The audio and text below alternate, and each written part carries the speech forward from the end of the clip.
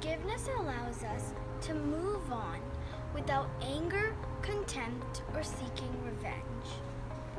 Two good friends, Johnny and Tom, were walking through the desert. At some point of the journey, they had hatred arguments, and Johnny slapped Tom's face. Tom was very hurt, but without saying anything to anyone, he wrote on the sand, "Today, my best friend slapped me in the face." Then they continued their journey till they reached a river. While playing in the water, Tom had an accident and started drowning.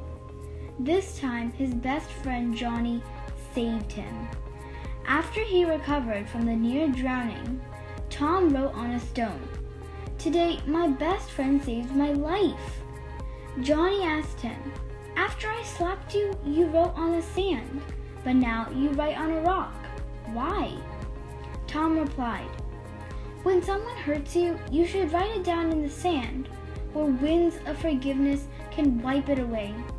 But when someone does something good for us, we must engrave it on a stone, where no wind can ever erase it."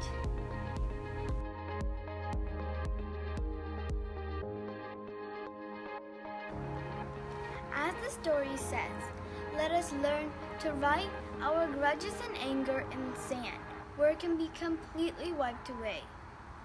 As the Bible says, when you are standing and you are praying, forgive anyone you have a grudge against, so that the Father in heaven may forgive you. As we approach the wonderful Christmas day, let us learn more about the gift of forgiveness.